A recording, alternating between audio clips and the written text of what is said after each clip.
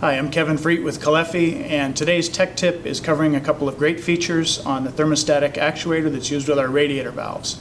The first feature is an adjustment range limiter, and I'll show you how that works. Starting with the actuator at position 5, unlock the lower ring, turn the actuator to whatever position you want the maximum to be, and snap the ring closed. Now it's positioned so that the actuator can only be rotated between minimum and the maximum setting that you just fixed. The second feature is the lock. Again, unsnap the lower ring, turn the actuator to the locking position. This time twist the lower ring all the way clockwise until it stops, and then snap it closed. Now you can see the actuator is locked in that position and can't be adjusted. That's today's tech tip. Thanks for listening.